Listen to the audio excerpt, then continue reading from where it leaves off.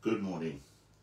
My name is John Morrison, and on behalf of our rector, the Reverend Joe Richards, I welcome you to this service of morning prayer for the benefits of Canterbury, St Dunstan, St Mildred and St Peter for Wednesday the 18th of November 2020.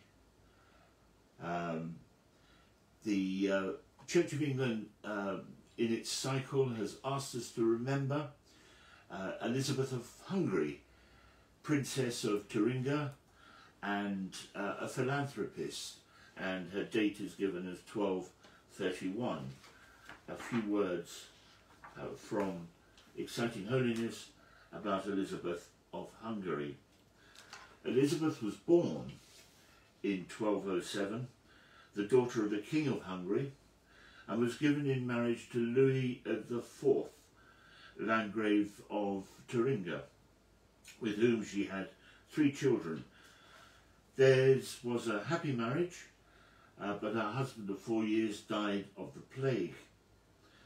Elizabeth was driven from court and she settled in Marburg, where her confessor was Conrad of Marburg, whose domineering and almost sadistic ways exemplified one who had himself been a successful inquisitor of heretics.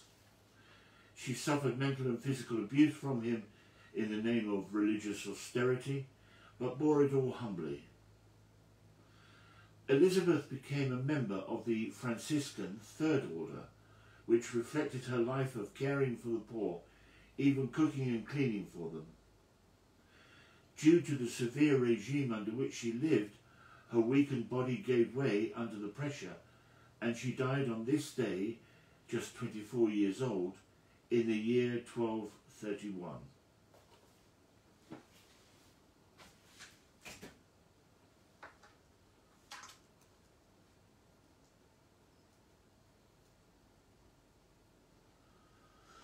O Lord, open our lips, and our mouth shall proclaim your praise.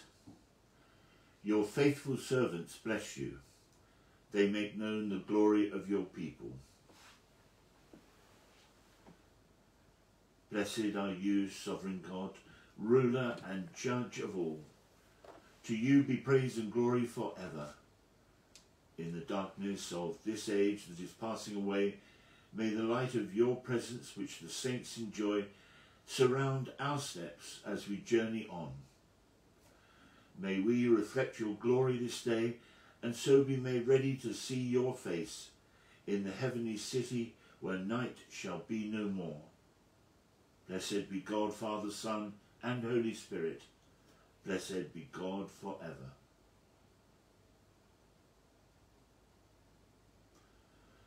A song of trust in God. As the deer longs for the water brooks, so longs my soul for you, O God. My soul is athirst for God, even for the living God. When shall I come before the presence of God? My tears have been in my bread day and night, while all day long they say to me, where is now your God? Now when I think on these things, I pour out my soul, how I went with the multitude and led the procession to the house of God, with the voice of praising and thanksgiving among those who kept the holy day. Why are you so full of heaviness, O my soul, and why are you so disquieted within me? Put your trust in God, for I will give him thanks, who is the help of my countenance and my God. Glory to the Father, and to the Son, and to the Holy Spirit, as it was in the beginning, is now, and shall be forever. Amen. The night has passed, and the day lies open before us. Let us pray with one heart and mind. As we rejoice in the gift of this new day, so may the light of your presence, O God, see our hearts on fire with love for you, now and forever. Amen.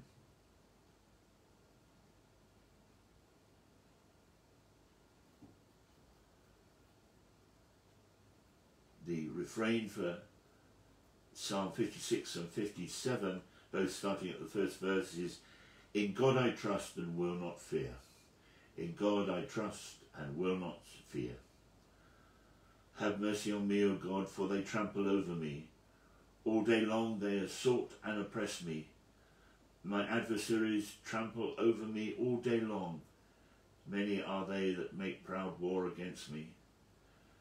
In the day of my fear, I put my trust in you, in God whose word I praise.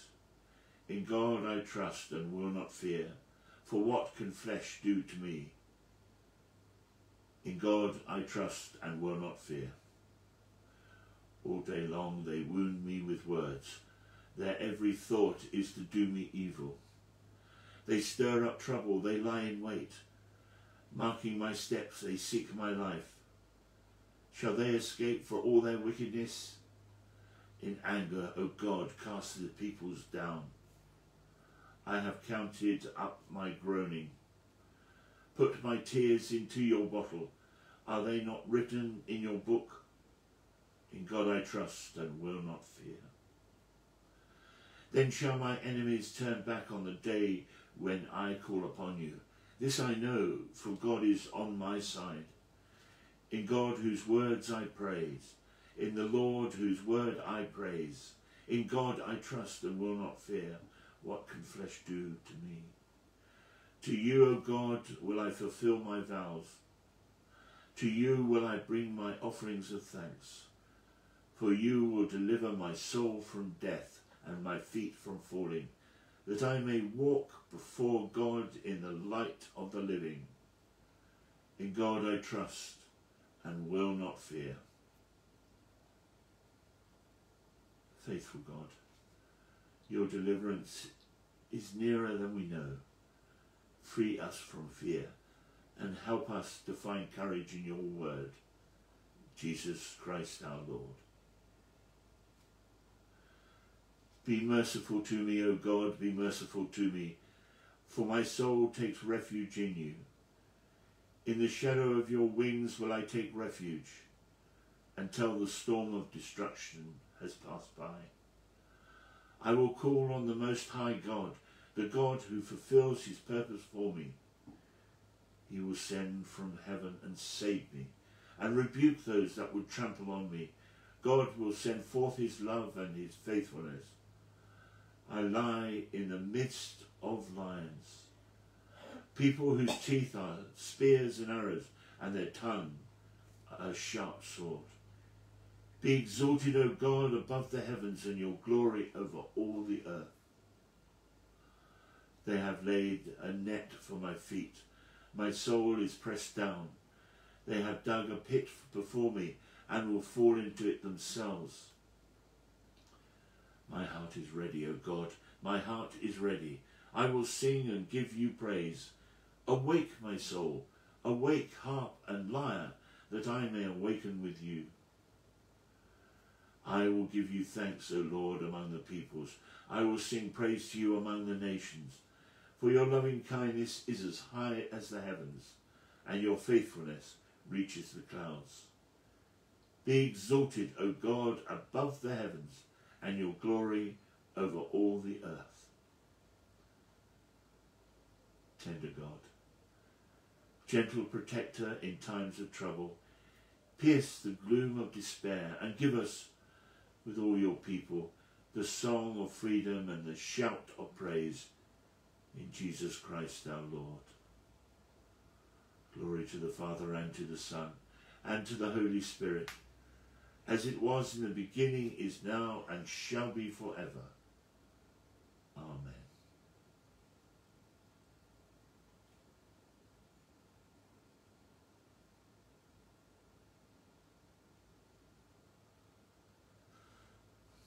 Our first reading is from the book of Daniel, chapter 9, starting at the first verse. In the first year of Darius, son of Ahasuerus, by birth a Mede, who became king over the realm of the Chaldeans. In the first year of his reign, I, Daniel, perceived in the books of the number of years that according to the word of the Lord to the prophet Jeremiah must be fulfilled for the devastation of Jerusalem, namely 70 years. Then I turned to the Lord God to seek an answer by prayer and supplication with fasting, and sackcloth with ashes.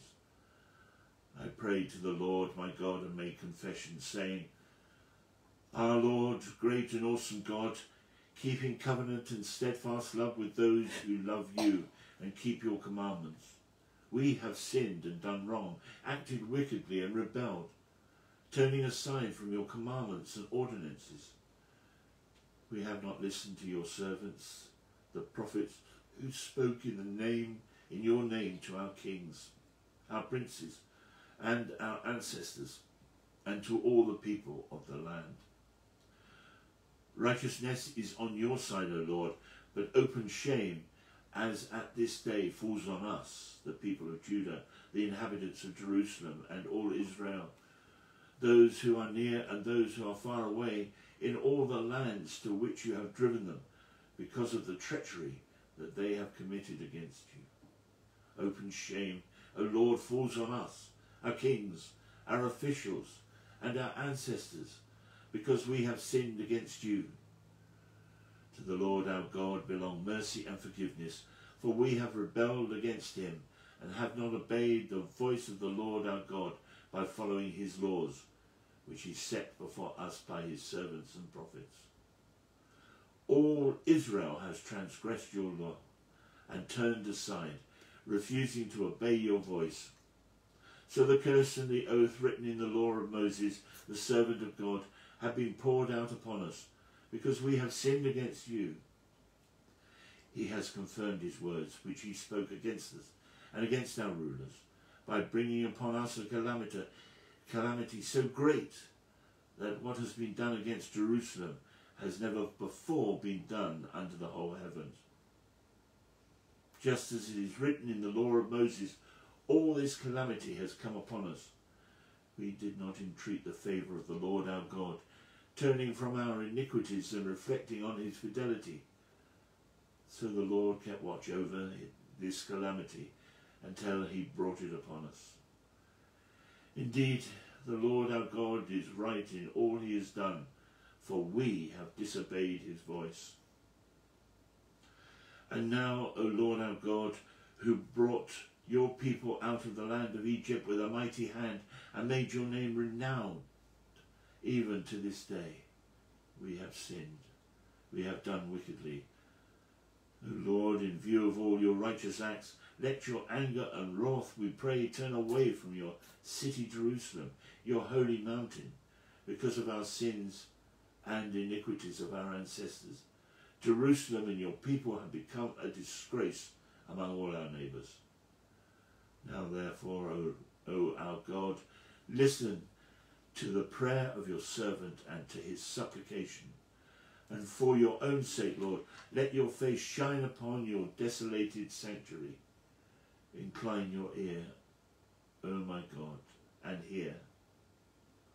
Open your eyes and look at our desolation and the city that bears your name. We do not present our supplication before you on the ground of our righteousness, but on the ground of your great mercies. O Lord, hear. O Lord, forgive. O Lord, listen and act, and do not delay. For your own sake, O my God, because your city and your people bear your name.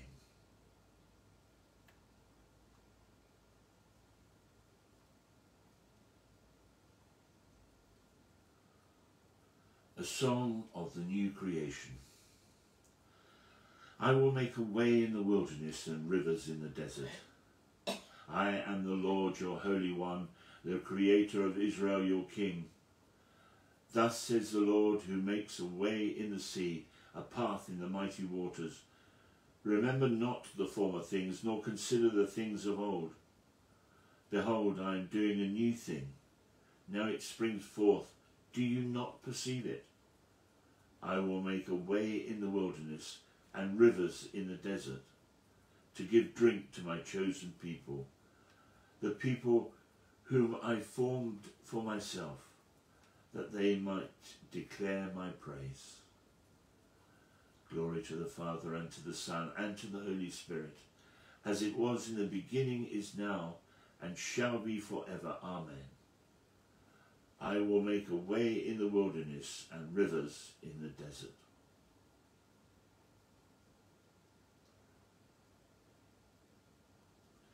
Our second reading is taken from the book of Revelation, chapter 11, starting at the 15th verse. Then the seventh angel blew his trumpet, and there were loud voices in heaven saying, "The kingdom of the world has become the kingdom of our Lord and of his Messiah, and he will reign forever and ever." Then the 24 elders who sit on their throne before God fell on their faces and worshipped God, singing, "We give you thanks, Lord God Almighty, who are and who were, for you have taken your great power and begun to reign. The nations raged, but your wrath has come, and the time for judging the dead, for rewarding your servants, the prophets and saints, and all who fear your name, both small and great, and for destroying those who destroy the earth." Then God's temple in heaven was opened, and the ark of his covenant was seen within his temple, and there were flashes of lightning, rumblings, peals of thunder, an earthquake, and heavy hail. I will sing forever of your love, O Lord. My lips shall proclaim your faithfulness. The heavens bear witness to your wonders. I will sing forever of your love, O Lord. The assembly of your saints proclaims your truth. My lips shall proclaim your faithfulness. Righteousness and justice are the foundation of your throne. Steadfast love and faithfulness go before you. I will sing forever of your love, O Lord. My lips shall proclaim your faithfulness.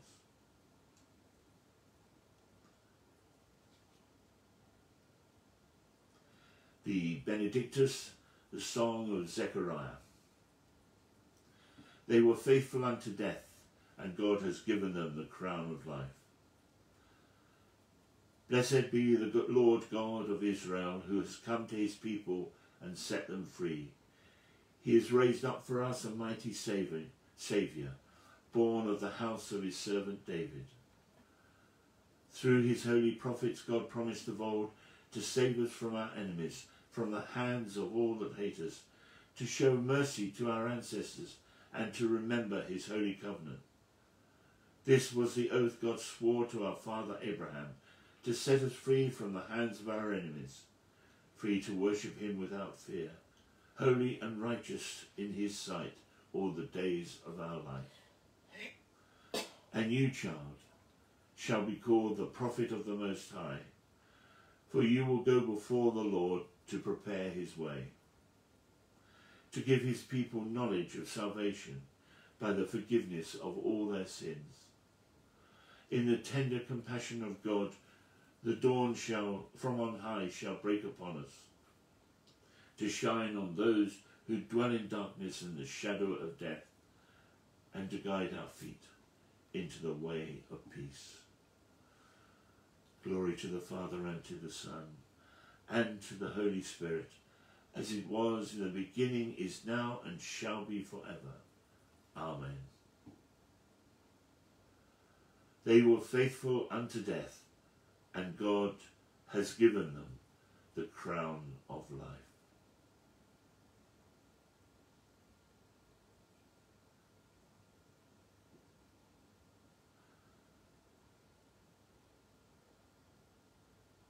Gracious Lord, as we are about this day and its tasks, we ask that you remain alongside us. We pray that all our doings may be gracious in thy sight, that you comfort us, and that you help us to bring your inestimable love to all those whom we meet today, whether we meet physically or by using the 21st century means of contact. We ask that your Spirit is contacted across the waves that we enjoy this day. We pray for this broken world and its many needs, and we ask your graciousness in helping those who cannot help themselves. And we pray that the Church offers succour to all those who need that help, and that however small, we contribute to the Church's commitment to the poor and downtrodden. And we're asked today to pray for all saints on earth, that they may be permitted to live as citizens of heaven. And again we ask that all people may hear and believe in the Word of God.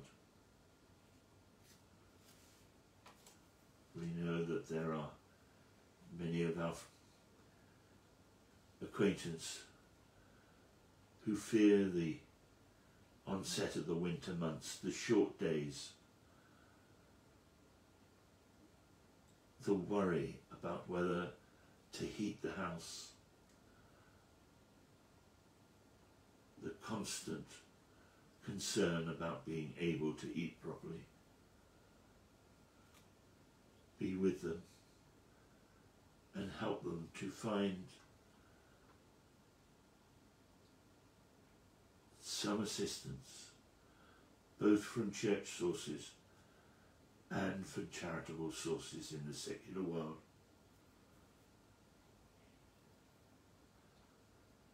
And we ask you to come alongside all sovereigns and political leaders, that they may imitate the righteous rule of Jesus Christ.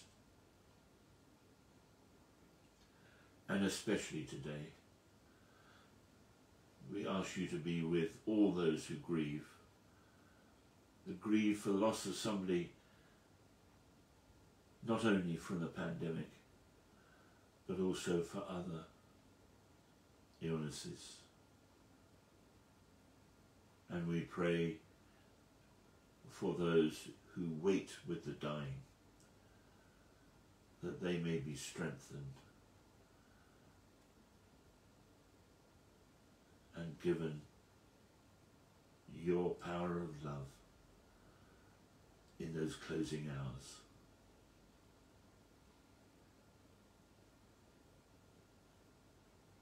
Lord God, who taught Elizabeth of Hungary to recognize and reverence Christ in the poor of this world by her example, strengthen us to love and serve the afflicted and the needy, and so to honour your Son, the servant King, who is alive and reigns with you in the unity of the Holy Spirit, one God, now and forever. Amen.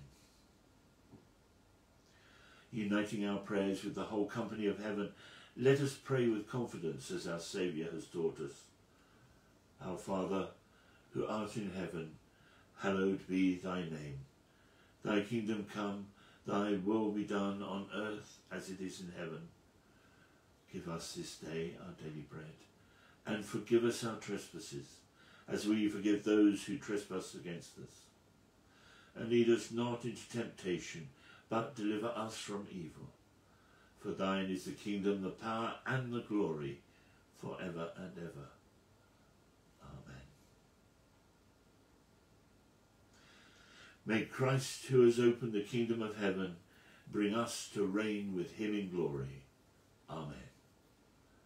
Let us bless the Lord. Thanks be to God. Thank you for being with me this morning.